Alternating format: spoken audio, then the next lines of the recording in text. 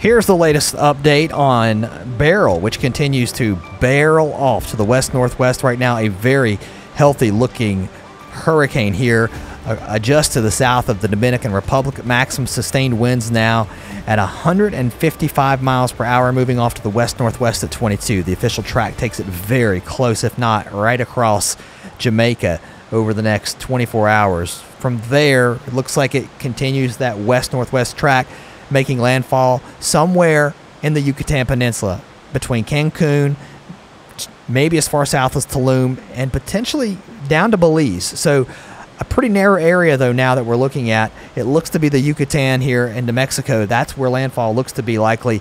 Once it moves ashore, it's going to lose that source of that warm water below it, so we're going to start to see the storm weaken. We're also going to encounter some friction of land, and that will likely reduce the storm down to a tropical storm. Now, Texas. You need to watch this storm because as it moves into the Gulf, it may re-energize. Some of the models say that it will.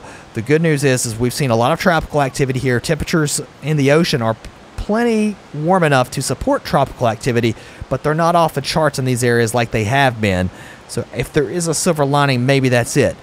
Model consensus starting to grow that, though, bringing this right across the Yucatan. Again, we do still have a wide variety of solutions once it gets into the Bay of Campeche and the Gulf of Mexico, but the trend has been to bring this thing north, right into Texas. So regardless, I think if we're seeing a tropical storm, maybe it strengthens back to a hurricane, maybe it's a tropical depression. Regardless of how strong this gets, I think we have a heavy rain threat now for Texas and Louisiana, and maybe even further inland as we head into next week. A quick look at the animation of this as it moves into the Yucatan. This is one of the models here, bringing it right across Cozumel, just to the south of Cancun. Again, once it moves across the Yucatan, it encounters all of that land and that friction, so it gets torn apart. But some of the models bring it back to life again once it moves back out into the Gulf, and then it starts to make that curve to the north. Now, this is just one model. Houston up in this area, yeah, getting kind of something to be of concern. And again, this is just one run of all of the models. So again, take that with a grain of salt. But if you are anywhere from really here into parts of Mexico, up along the coast of Texas, and as far east, I think, as Alabama, you want to pay attention to this storm over the next 24 hours as it continues to move off to the west-northwest. Here's what's going to pull it north. I think really this hasn't changed, and if anything, I think this looks even stronger. It's this trough here that's moving across the central part of the United States. That's basically going to take Beryl and pick it up.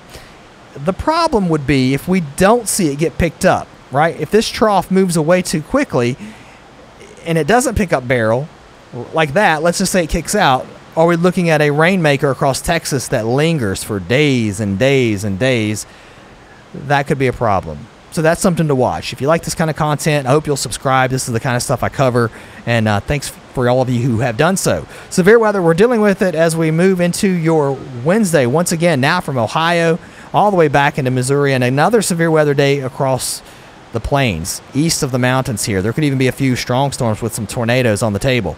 Big storms going all the way through early Wednesday morning. These storms pushing east. Once we move into the day Wednesday, we start to see the storms fire up back in this area again, across Nebraska, Kansas, even into parts of South Dakota. Some of those, again, could drop a few tornadoes and have some strong damaging winds. And all of that now pushing to the east as we move into early Thursday morning towards St. Louis, towards Chicago with some rain showers. And then as we head into Friday, again, everything pushing closer to the Great Lakes. Here's a look at the east. We've got a few showers here across Florida. The bulk of the rain, though, still well to the west. As we move into Wednesday afternoon, though, strong to severe thunderstorms start to fire up here into Ohio, back into southern parts of Indiana and southern parts of Illinois. Then that moves into parts of Kentucky late in the night. How strong do they stay? I don't know, but that's something that needs to be watched here. Do we get some much-needed rain in these areas? I think it's still a little too early to say because, look, I'm going to let this roll out all the way through Friday. These storms, they look scattered. So we need a soaking rain in some of these areas, and unfortunately, it doesn't look like that's on the table, especially across the Carolinas where it is extremely dry, also into parts of Tennessee and Kentucky. There's your storms across the plains kicking up east of the mountains tomorrow. There could also be a few showers with the monsoon going here across parts of New Mexico. And then another hot day too. Let's take a look at the rain. That's what most of you are concerned about, especially as we see some really dry conditions persist. There comes Beryl here across the Gulf of Mexico. There's those showers we've been looking at around the Great Lakes by the end of the week. Maybe by Saturday we get some rain showers here into the Carolinas. And then again, the question is, what happens with Beryl? What happens with the moisture? Does it get picked up by that trough? Unfortunately, the worst case scenario, I think, for inland rain would be if that trough kicks out and we get the rain that just persists. It's something I'll be watching. Hope you'll come back. I'll catch you next time.